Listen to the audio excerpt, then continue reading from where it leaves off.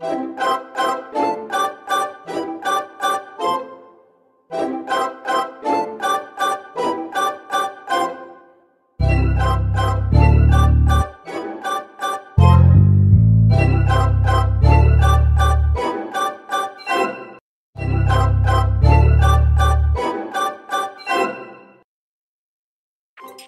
evening, kids. So, are you ready for today's story? Today's story is based on one of the biblical group of books called the Book of Jonah. This group of biblical books is called the 12 Minor Prophets.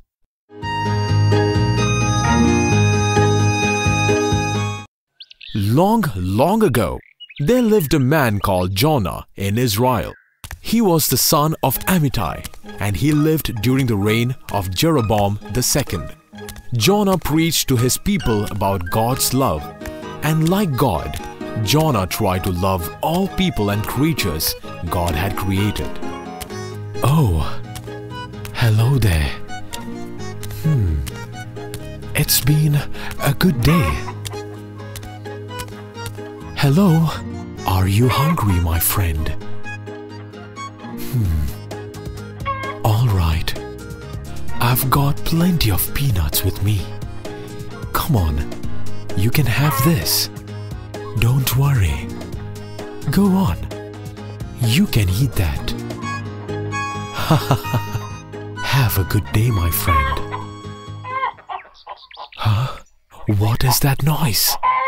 Sounds like someone is fighting. It's my robe. No, it's mine. Get away from me. This man is a cheater. He is lying. Huh? Stop. Go away, you. Stop it. Fighting wouldn't solve your problem.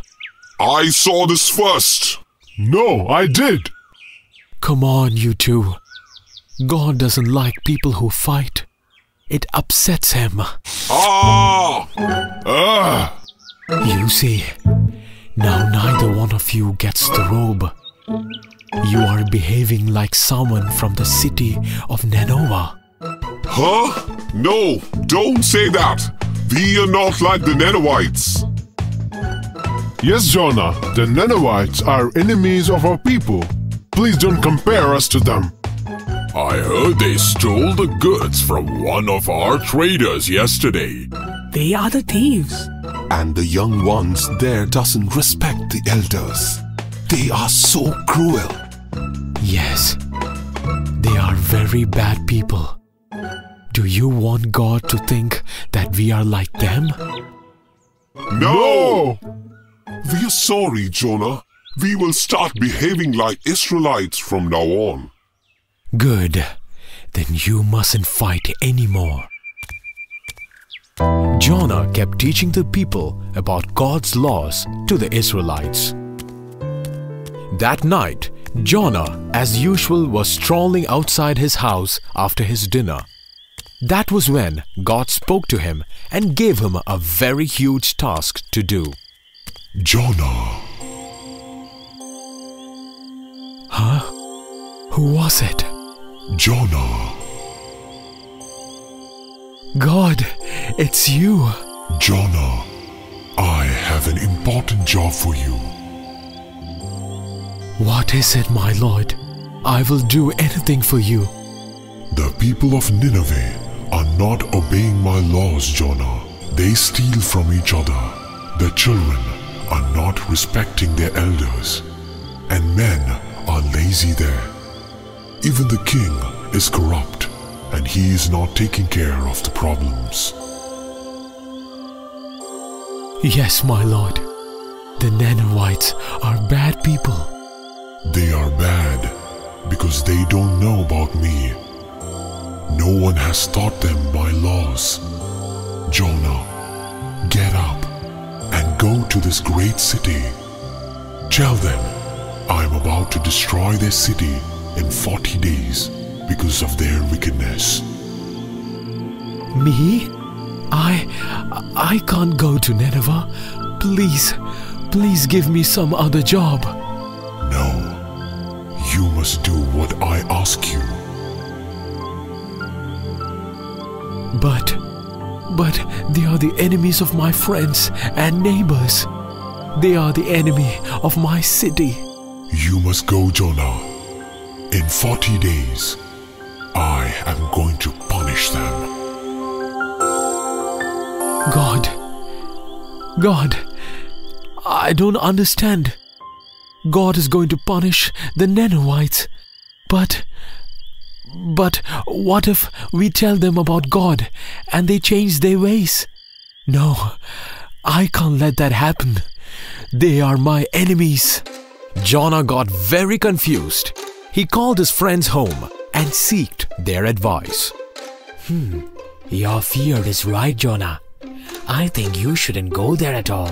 Yes, how can I preach to our enemies? No, you can't. Don't tell them about God. But won't I be offending God if I don't preach to them? I think I have an idea. I'm going to hide from God.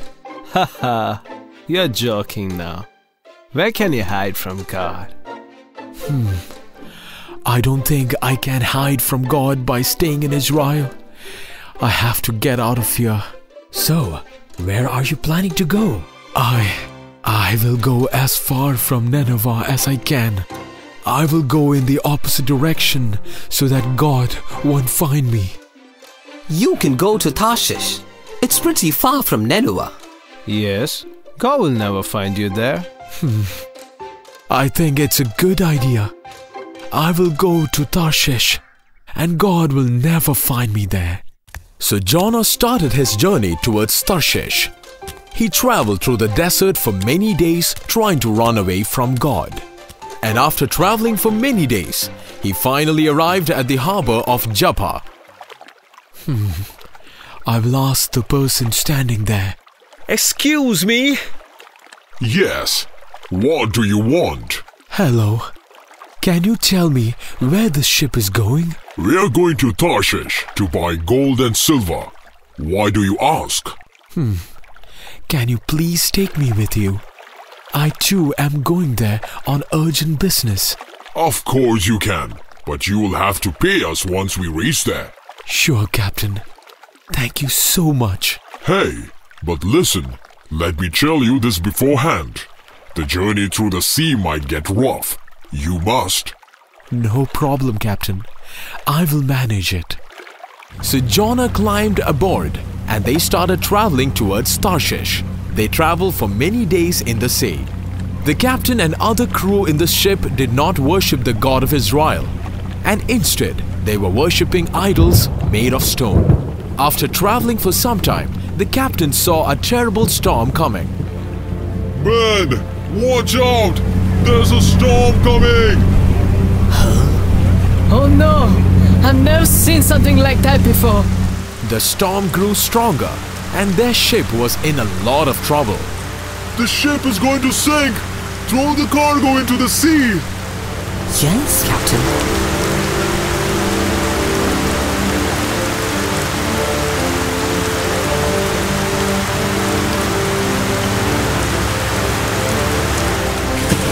Captain, we have thrown away everything that we could find, but there's no use.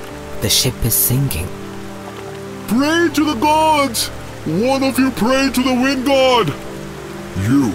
You pray to the god of the seas, and I will pray to the sun god. The men started praying for many gods, seeking help.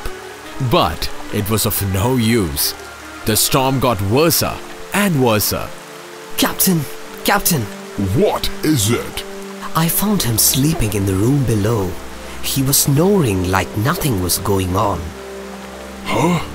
How dare you? Don't you want to be saved? Pray to the god of sea for saving us. I don't think praying to the god of sea is going to help you. Huh? What's going on? Somebody has brought bad luck to our voyage. Very bad luck. That's right. This is all happening because of bad luck. We have to find out who it is. Else, we are going to die today. Let's draw lot and see who brought us bad luck. Yes.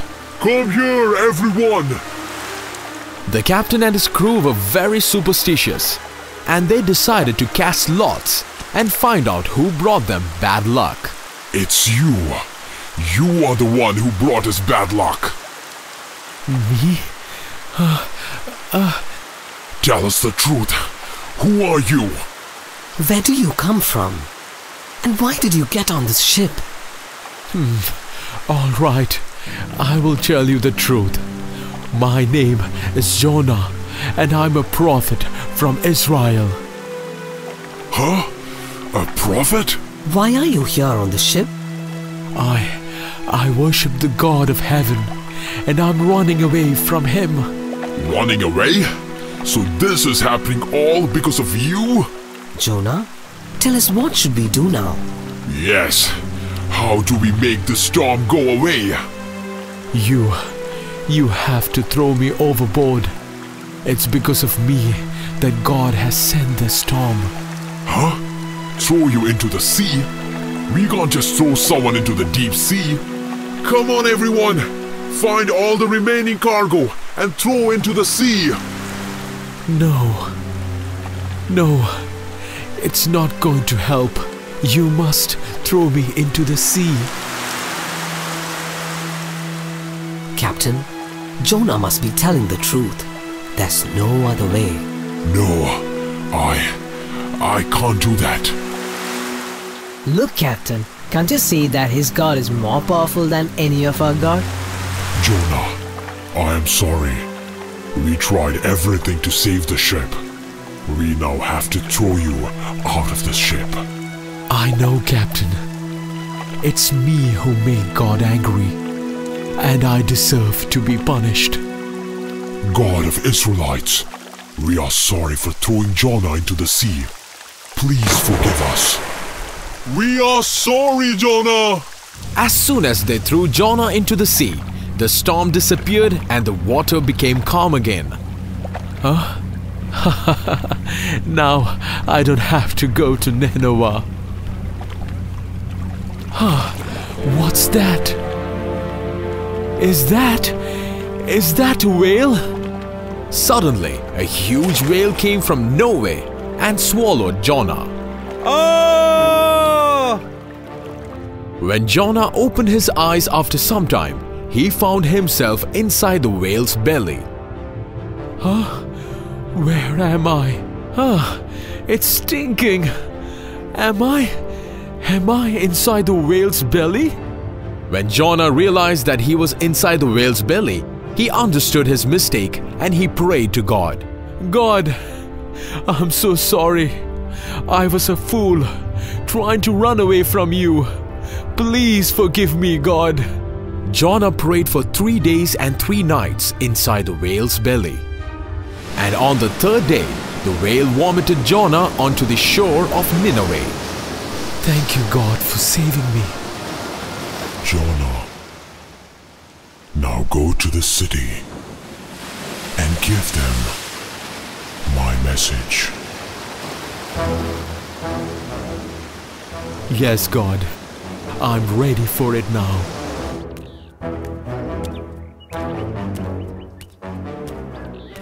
So Jonah went to Nineveh and started speaking about God. All the people of Nineveh listened to him and they started to change themselves. People of Nineveh, you must leave your wicked ways and obey God's laws. God is going to destroy your city in 40 days if you don't repent. Huh? What he says must be the truth. Yes, we must repent for all our wrongdoings. I must inform this to the king. My lord, a prophet has come from Israel, and he's warning our people that our city is going to be destroyed. A prophet? If it's a prophet, then he must be saying the truth. We have sinned gravely. We must do as what he says. We must repent for our sins. We will all fast, starting tomorrow, for penance. Everyone should cover their body with ashes and wear only rags. Let us pray for his mercy. We must show Israel's God that we are sorry for acting so badly. Send out these orders immediately. Yes, my lord. After Jonah told the Ninevites about God and his laws, the people changed and they started repenting for their sins. Jonah then left the city. He then walked to a nearby hill overlooking the city and sat there to watch God punish them. He waited and waited and waited, but nothing happened to the city. I knew it. God is not going to punish them because they repented. Lord, why did you make a fool out of me? You dragged me over and forced me to speak. But now what I told them is never going to happen. Jonah realized that God will not destroy the city because the Ninevites had repented. He turned back and walked into the desert. Jonah walked for many days without food and water. He was really tired. I'm so tired and hungry.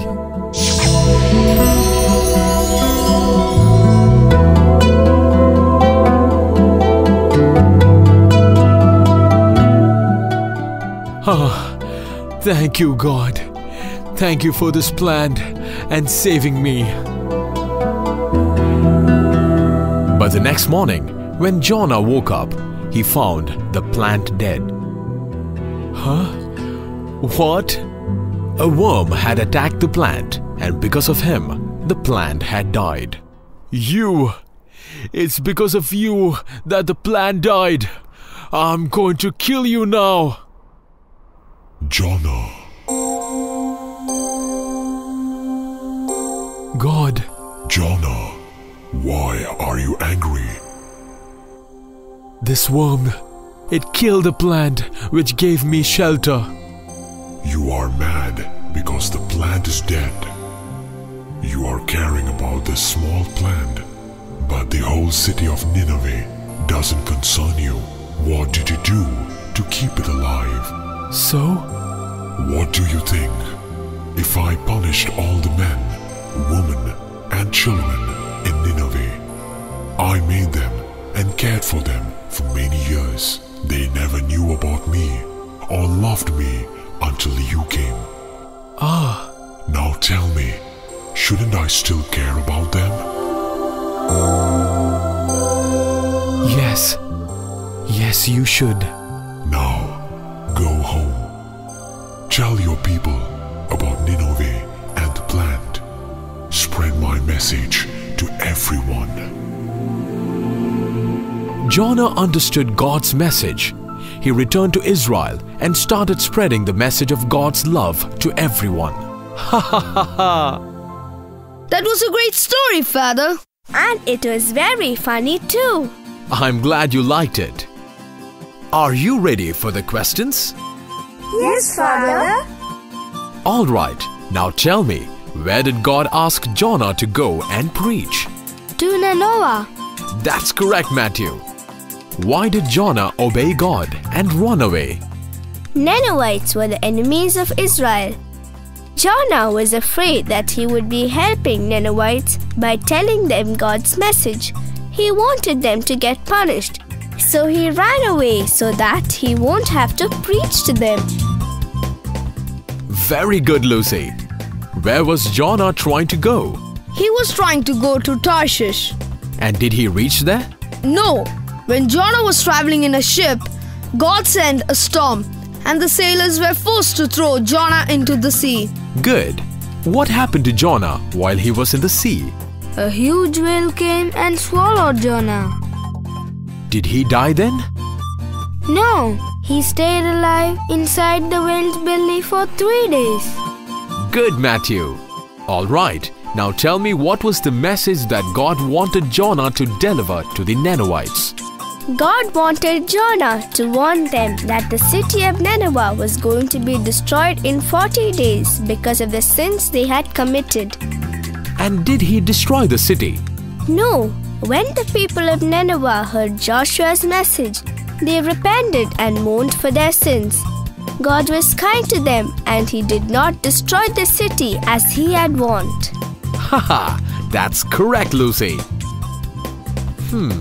It's getting late. We have to leave now. Father, are you gonna tell us the story of another prophet tomorrow? No. Tomorrow, I will tell you the story of Job, who was a rich man in Israel and who was also a faithful servant of God. I will see you tomorrow then. Goodbye, kids. Goodbye, Father.